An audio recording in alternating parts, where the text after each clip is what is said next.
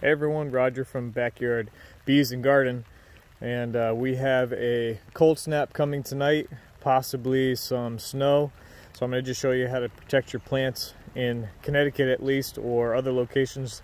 I even heard that the Backyard Bees, North Carolina, they're going to be down to like 33 degrees tonight. So I just want to go over what I do. Now you have a lot of plants that are hardy. Your rhubarb, don't need to worry about it. Anything in a hoop tunnel, that's all protected. Strawberry plants, I'm not really worried about these. These guys weather cold weather no problem. But I have foxglove, and this is how you want to set them up. You want to cover them. If you have a cup, if you have any kind of container, and if you don't have that and you have access to some straw, this is some other plants I have growing here. I have some turnips and broccoli and some other things, and just throw some hay over those to keep them a little bit snug and keep the cold weather off. Lemon balm, that's pretty cold hardy. Mint is like a weed, which I love, just letting that run wild.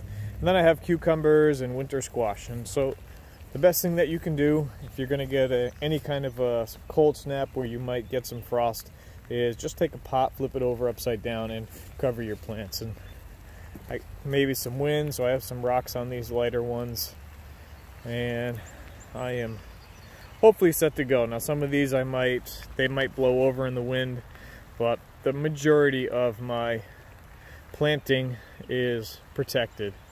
So just a quick video, let you know what was going on and how to protect your plants from a spring snow shower or frost that might sneak up on you if you're like me and you like to plant early. Alright, well, thanks for watching, and likes are greatly appreciated. It helps to improve the Google ranking, so please hit like and please subscribe to keep in touch with what's going on. Definitely have my bee inspection to do in the future, hopefully by next weekend. They're down the bottom. They seem to be doing good, but I haven't opened them up yet.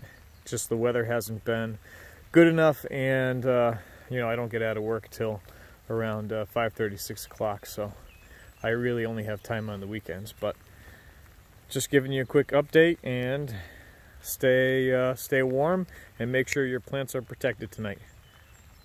Take care, buddy.